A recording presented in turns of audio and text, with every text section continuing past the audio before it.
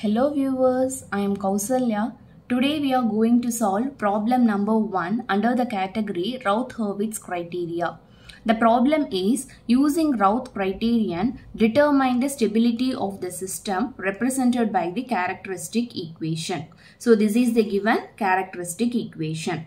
And the next thing is comment on the location of the roots of the characteristic equation. So here the characteristic equation is given and from this equation we have to check the stability. Checking stability is nothing but we have to tell whether the system is stable or unstable, right?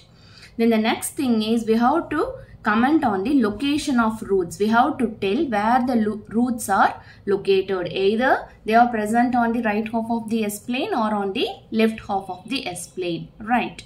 So the first step is just write the characteristic equation given here and you have to check the powers are present in the descending order, that is from bigger to smaller. You see here the maximum power is 4 and 3 and 2 and 1 and finally 0, right? So if any one term is missing, then you have to write that term as 0. I'll explain you when we solve more problems, right? So the first thing is check whether all the powers are present in the descending order. That is, all the numbers should be present. You see here 4, 3, 2, 1 and here 0, right? So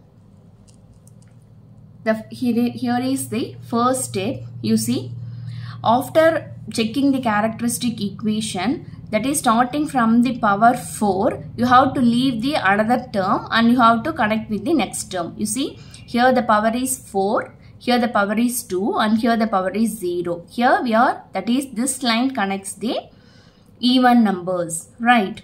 And the next thing is here you have to draw another line in such a way that that line connects the odd numbers. That is, you have to consider the powers here. Okay, only I am telling the power as odd or even, right?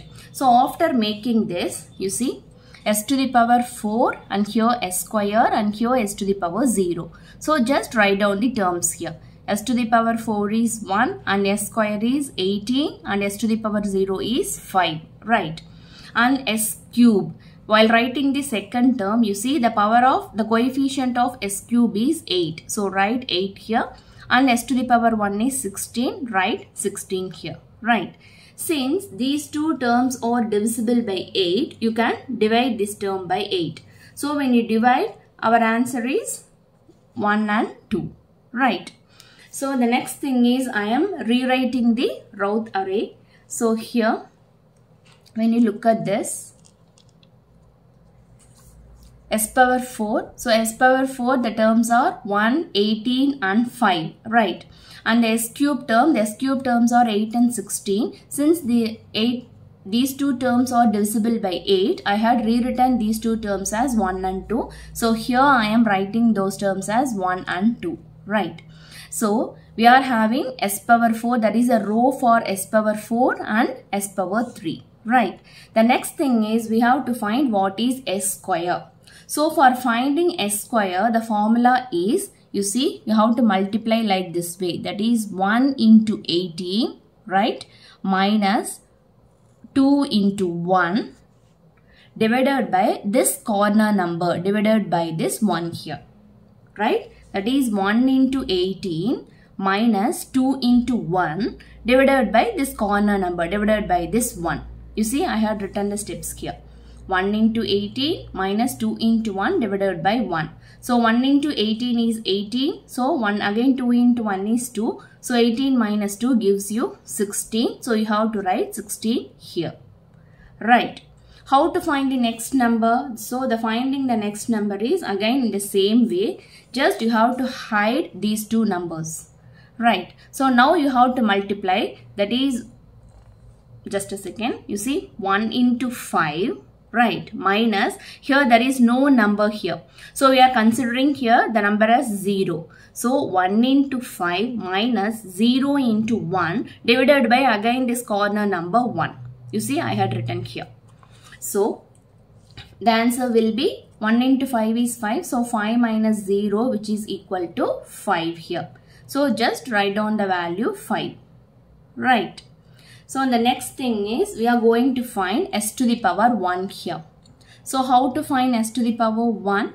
So again in the same way, that is, you see you have to multiply 16 into 2 minus 5 into 1 again divided by this 16, right? You see here I had written those steps. 16 into 2 minus 5 into 1 divided by 16. So when you solve this, you see you are having the answer as, that is 32 minus 5 by 16, which is 27 by 16, and finally the answer is found to be 1.68. So I am simplifying, I am writing it as 1.7, right? So here the answer is 1.7. right? So the next step is we have to find what is the value of s to the power 0. So again the same procedure, you see, for that this 1.7 gets multiplied by 5 and here there is no number, right? So we have to consider this as 0. So minus 0 into 16 divided by again 1.7. You see here I had written the steps. 1.7 into 5 minus 0 into 16 divided by 1.7. So what happens? Again 0 into 16 is 0, right? So 1.7 into 5 divided by 1.7. So this 1.7 cancels each other and the answer is equal to 5. So finally the value of S0 is found to be 5 here, right? Suppose if you have any doubt, if you find something difficult, in the place of I had not mentioned here as 0. If you have any doubt or confusion, you can write 0 here. Okay, nothing is wrong. You can represent 0 in the Routh array, right? So after finishing this, the thing which I like to say is, you see, from the highest power of the given characteristic equation, whatever may be the power here, right? Even the power may be s to the power 10 also. You have to find finally till you reach s to the power 0. Okay, this is the main rule, you have to keep it in mind, right? So after forming this Routh array, we have to look at the first column. Okay, this is our first column. So when you look at the first column, you see all the numbers are with positive sign, right? 1, 1, 16, 1.7 and 5.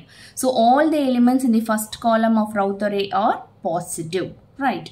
So whenever the first column has all positive elements, then the system is said to be stable, right? Because there is no sign change here. All the elements are with a positive sign. So the system is said to be stable. And the next thing is we have to tell where the roots are located, because you see, this characteristic equation, the maximum power is 4, right? So when you solve this equation, you will be having how many roots? You will be having 4 roots, right? Now we have to tell where the roots are located. So for a system to be stable, right, all the roots should lie on the left half of the S-plane. Right. How we can tell all these roots are lying on the left half of the S-plane? Because all the elements in the Routh array are positive. That is not positive. All, they don't have any sign change. That is all the elements are with a positive sign. Even we can say the Routh array, the system is stable if we contain, the first column contain all with negative signs. Okay. If there is a sign change, then the system is said to be unstable. Right. Hope you people understand this problem. So finally our comment is all the 4 roots are lying on the left half of the S-plane. Right. Hope you people understand the concept. Thank you.